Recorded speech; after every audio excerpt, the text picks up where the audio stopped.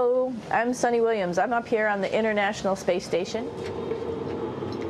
So this is Node 2. This is a really cool module.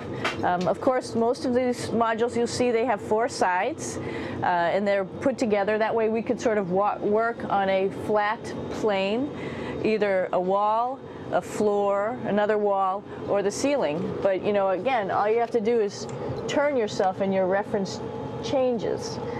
The reason I'm bringing that up is because this is where 4 out of 6 of us sleep. And so people always ask about sleeping in space. Do you lie down? Are you in a bed? Not really, because it doesn't matter. You don't really have the sensation of lying down. You just sit in your sleeping bag. So here's one sleep station right here. I'm going in right now. You can follow me if you want.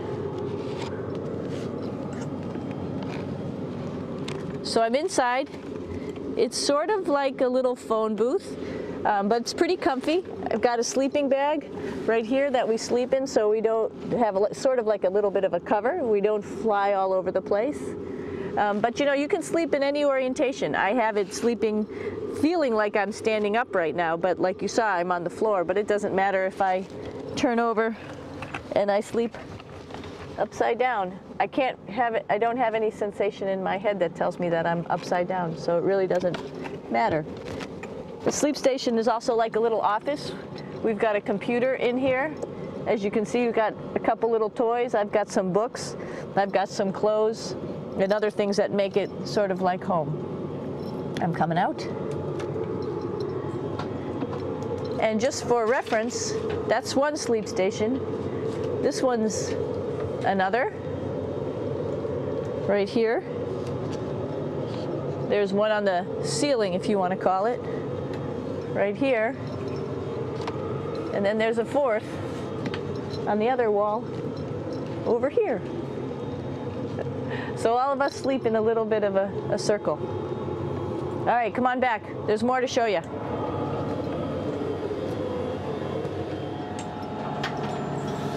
I know that there's some questions about how to use the bathroom and how do you actually live in space like normal, like at home. I mentioned real quickly about getting up in the morning and brushing your teeth and washing your face. Well, how do you do that? Well, here is the bathroom essentially. You get up in the morning and we have a little kit and it has all the essential things that you need, like your toothbrush and toothpaste and brush. See how much better the brush makes my hair look? I'm just joking. It still stands up straight. It doesn't matter where you are. It's always going to stand up straight while you're up in space. A lot of people ask about toothbrush and toothpaste. So, luckily enough, toothpaste, you can do it upside right this way, is sticky, and so it sticks to your toothbrush. No problem. Another cool thing is that water sticks to your toothbrush too. If you can see it, I'll have some water come out. The water is pretty neat up in space. It'll stick to your toothbrush and it will make a big bubble. And that's just by surface tension. And then you can drink it. So a lot of people ask about what do you do with the toothpaste after you brush your teeth.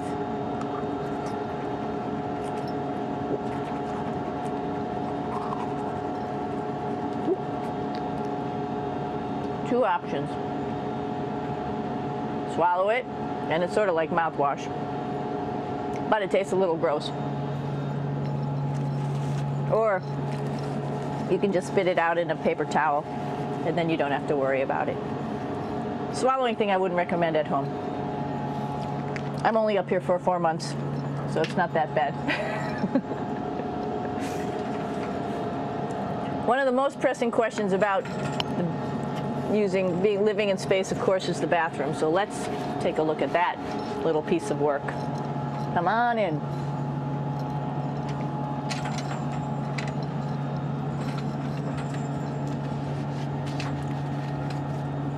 Here we are at the throne.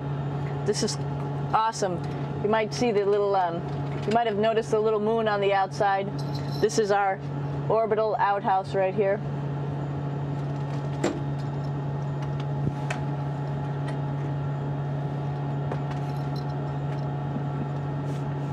And of course, it serves for two functions. Number 2, right here. I'll show you. But you see it's pretty small, so you have to have pretty good aim, and you'll be ready to make sure things get let go the right direction. And it smells a little bit, so I'm closing it up. And that's of course for number 2. And this guy right here is for number 1. So they're sort of two slightly separate functions, but you can do a little, essentially both, by hanging on right here and doing number 1 and number 2. I might add it's color coded, so you really don't get it mixed up, which is nice. This is yellows for number 1. And also there's a selection of paper. People always ask about toilet paper. What do you do with toilet paper? What kind of toilet paper do you have? We have gloves, just because sometimes it does get messy. We have some Russian wipes, which are a little bit coarse if you like the coarse type of toilet paper. We have some nice tissues, which are nice and soft if you like soft toilet paper. We have Huggies, just for any cleanup. You know, we were all babies once, and this sort of helps. And then if things get really out of control, we have disinfectant wipes, just to make sure we clean up here. Because, you know, just like the water I showed you, the number 1 stuff can sort of go all over the place if you don't aim correctly. And did I mention both of these have a little bit of suction, so they should keep things going in the right direction. But like I said, sometimes things get a little out of control if you are out of control yourself flying around. So we have lots of protective stuff. And of course, you do have your privacy. There's a little door, so other people know that you're in there. Here's a pretty cool place. This is sort of like in your house where everybody meets in the morning. After you wash your face, brush your teeth, you want to find something for breakfast. And this is our kitchen. You might notice there's all sorts of foods here. It's like opening the refrigerator. You got all your different stuff that you want to have: drinks, meats, eggs, vegetables, cereals, bread, snacks. And that's a good place. That's where you find all the candy. Side dishes, and then some little power bars just in case. So we have all this type of food. Some of it is dehydrated, and so we have to hydrate it, fill it up with water. Some of it is already made, and then all we have to do is heat it up. So something like this, I'm pulling out barbecued beef brisket. Pretty yummy. Not only is this food made in the US, but we also have food here from Japan. We've got Russian food. As you can see, all these red containers are filled with food that's from Russia. And then we get some of our specialty stuff, some things that we like, some of our favorite stuff that your family can send up. In fact, I like fluffernutters, and so I got sent up some fluff so I could make my fluffernutter with peanut butter. So you have a lot of food up here, no problems.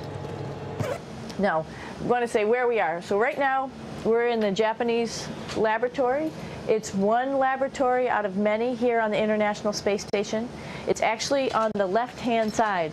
If I was International Space Station and I was flying through space like this, my left hand would be where the Japanese laboratory is.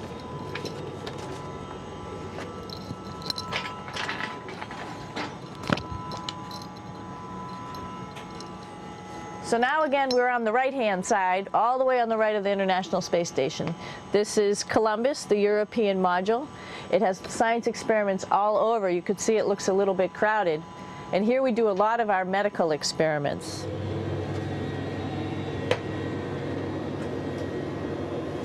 Here we are in the US laboratory. Again, this is a laboratory with science experiments on all of the walls here, all sorts of stuff that we do. And one of the things we also do is we exercise. We have some exercise equipment on board the space station. We need to do that because we lose bone density and muscle mass while we're up here, and that's a result of not having to fight against gravity. So how we keep ourselves in shape are with a bike, a treadmill, and a weightlifting machine. This is the bike. You notice the clip pedals. So all you need to do is actually clip your feet in, and then you can start pedaling. You don't need a seat because you don't sit down. Actually, I haven't sat down for 6 months now, so you don't need any type of seat. Just make sure you're held in with your pedals. You probably see that the bike bounces around a little bit. As I move it, it's not steady and held to the wall firmly. And the reason for that is the space station is pretty big. You saw that there's also solar arrays on the space station. If we start putting any forces into the space station, it's going to make those solar arrays bounce around a little bit. So to prevent that, the machines bounce around a little bit, move around a little bit, and that way we don't put any forces onto the structure of the spacecraft out to the solar arrays. All right, a little farther on. Come on.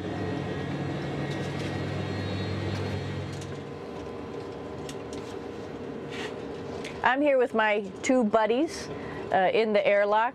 Actually, these are two spacesuits that are ready, primed up to go outside, as we call it, to go do a spacewalk in case we have to do anything outside. Some of the things we do outside are just like inside, repairs. We have a lot of electrical boxes and machinery and solar arrays, in fact, that I talked about earlier, that are outside, and sometimes they don't work quite right.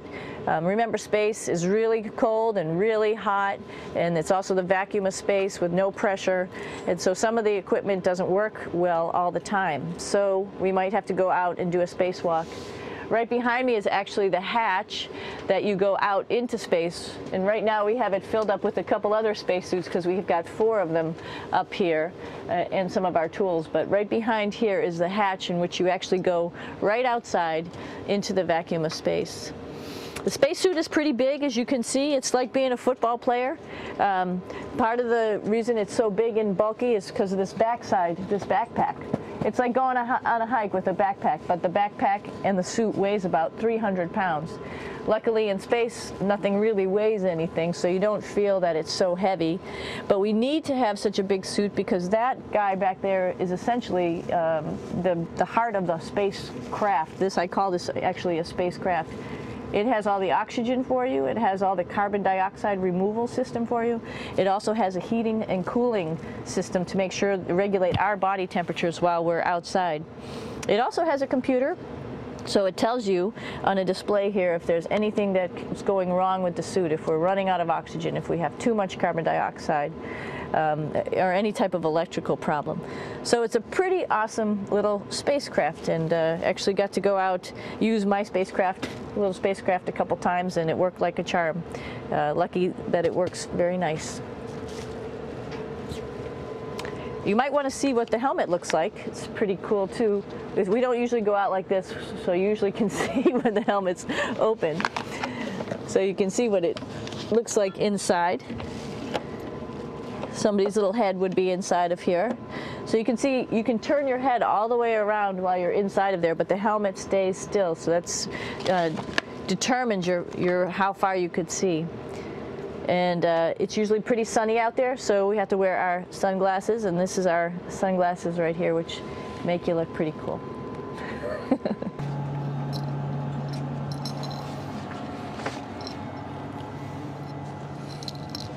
It's like a glass-bottom boat. This is the cupola. It sticks down below the space station. It's one of those places you find yourself hanging out in all the time because all you want to do is look back at our planet. I think some questions I had were about what do you do in your free time? And you can't help but want to just come to the cupola and look outside as much as you can. And a lot of folks, I play this game with myself about where we're flying over the Earth. I try to come in here and just guess. After being here for a little while, you can sort of figure it out. You can tell different cloud types over different continents. You can tell different soil types over different continents. So let's see. And then, of course, there's a lot of ocean. So usually we're over the ocean at first glance. I will tell you in just a moment where we are.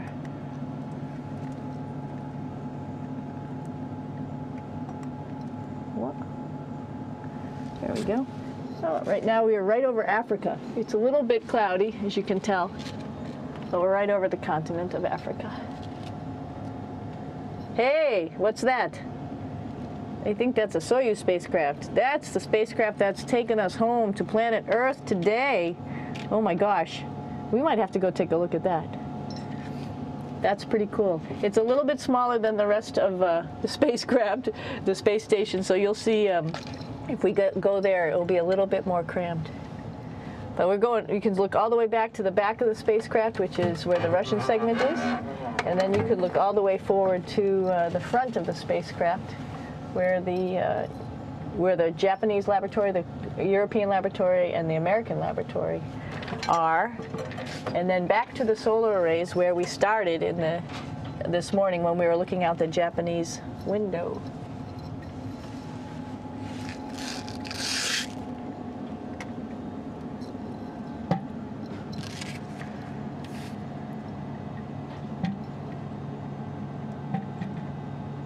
So other questions that were here are, what would you recommend as a job, if so, and to what type of person would want to be an astronaut? I think people who would like to explore, of course people who like math and science, that's what this is all about.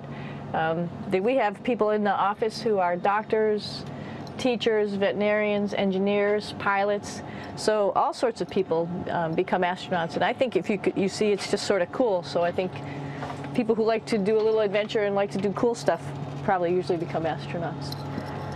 Hey, one thing I didn't show you, or I talked about but I didn't show you, was the exercise, another piece of exercise device, which is the advanced resistive exercise, and that's what this is right here. This is ARED, and you could probably see this bar. Let me just do a little bit of maneuvering here. Stand by. You have to set it up just like at any other gym.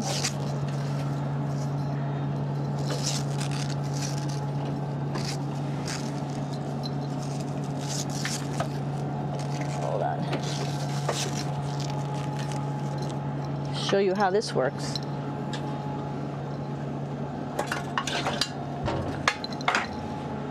So you can see you can change your attitude just by going from one module to the next, going up from the cupola down here. This is what we call the ARED, and with this you can lift weights based on vacuum in these cylinders, just like you do at home at a gym. For example, if I wanted to do a squat, I could do it like this. Oops. I should need some weight on this thing. I'm not lifting with anything, so it's too easy. One of the cool things you could do things that you can't do at home. For example, single leg squats with just one leg, because the other leg, you won't fall over.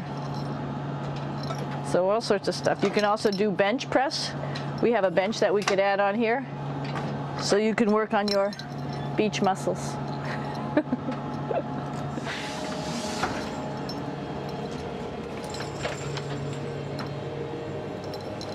Hey Aki, what are you doing down there? Crashing things. This is one of the cool things about space too.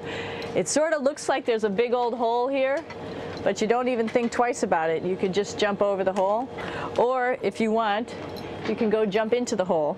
I'm coming down. Woo!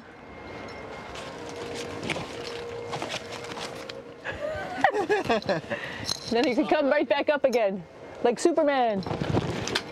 Woo!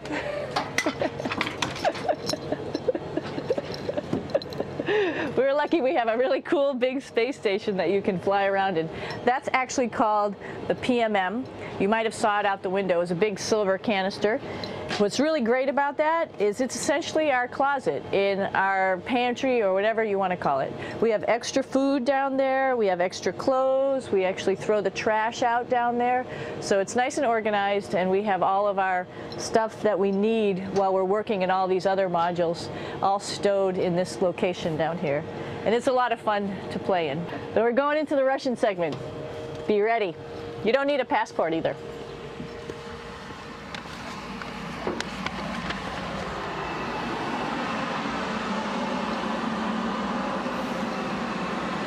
It goes a lot farther back than this. We'll go take a trip and say hello to the boys down there in just a minute. Well, let's do that first, actually, and then we'll go down to the Soyuz at the very end. This is Yevgeny. Hi. Doing a little tour.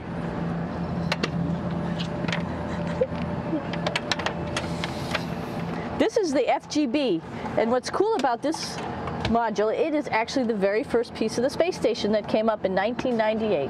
The space station has been around for about now manned for 12 years, but it's been up in space for about 14 years. And this was the very first. It is like the Russians' PMM. It has a lot of storage, as you can see.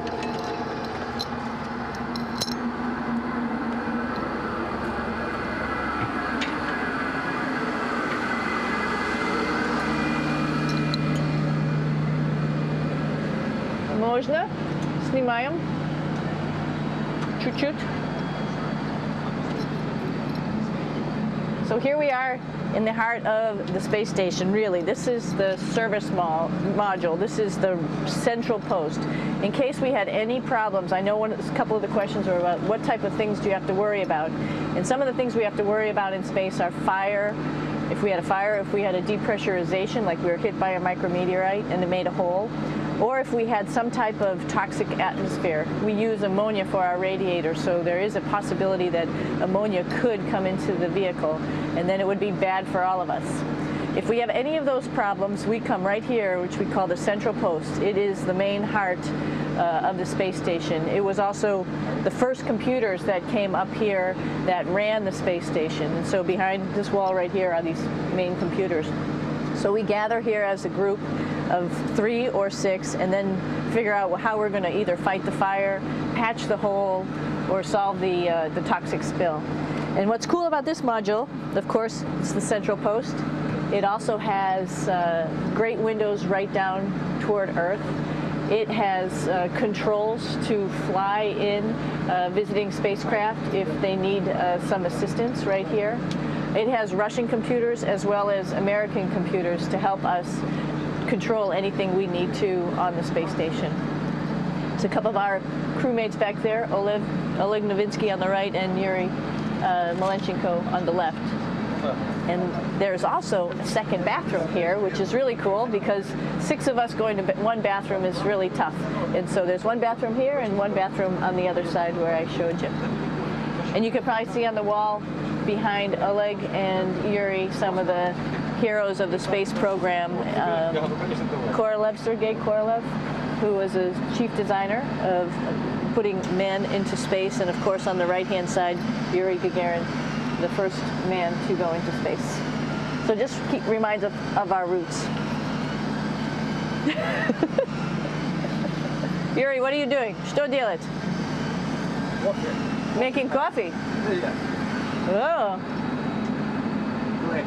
Black coffee. Yeah. Looks good. Okay. Спасибо. We're going to check out our Soyuz real quick. Make sure it's ready to go. All right, back to the Soyuz.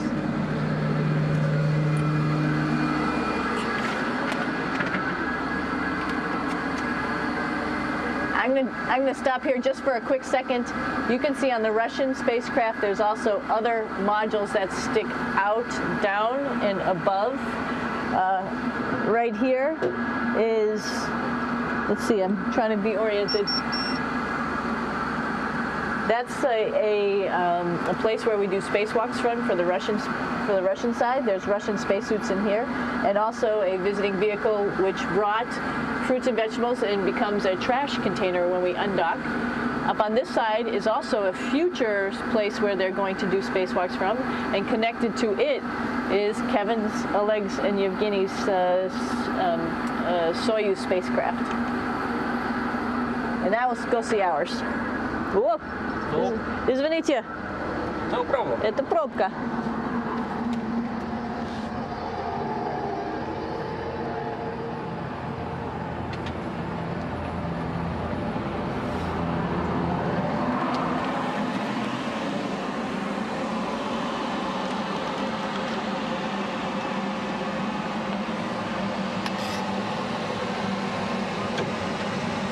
Coming down.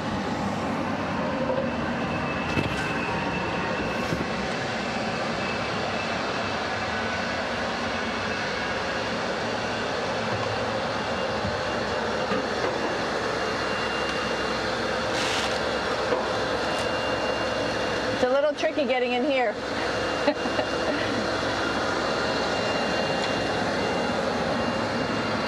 This is the docking probe right here, this big thing. This helps us connect to the spacecraft. This probe actually sticks into this cone, and that's how the spacecraft, our Soyuz, becomes connected to the ISS initially. That is then replaced by clamps, which are around here, that will allow the two spacecraft to be stuck together. And then you can remove the probe and the cone.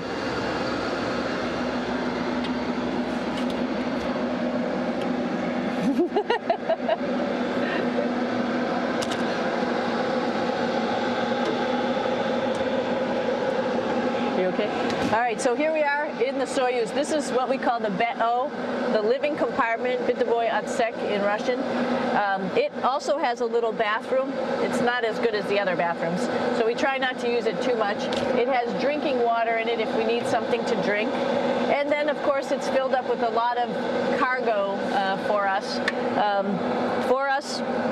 Bringing up and also bringing back down. It has a second purpose when it comes back to Earth. It serves as a garbage container. During the descent, we'll get rid of this area right here, and everything that's in it will just burn up as it's coming into the atmosphere, so that way we can get rid of a little bit of trash.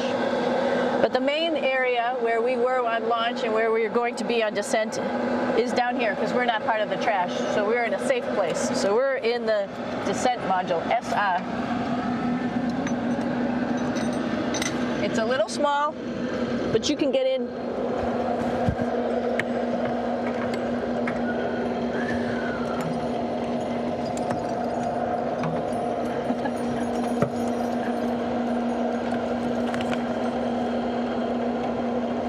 Not sure how well you could see in here. Hold on for a second. I'm going to turn it up this way, just so you could see the hatch and you could see Kevin. It's a little bit small, but we'll come in and show you around. You coming in? Probably not. Okay.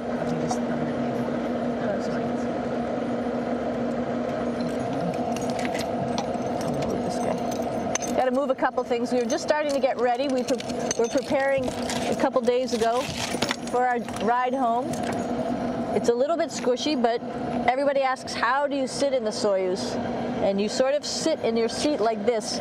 The seat is molded to your body, and so you can just sort of squish in here and be pretty relaxed.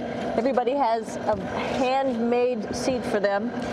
And then, of course, there's a control panel, and that's where we do most of our actions and work right here. There's hand controllers which you can fly the vehicle with, and there's a stick right here primarily used for communications when we're trying to talk to the ground. So 3 of us fit in here. Like I said, it's a little squishy, but somehow it seems like we all managed to get in here and fit pretty well, and it's a pretty safe ride home. You're probably wondering, what's all this junk behind us?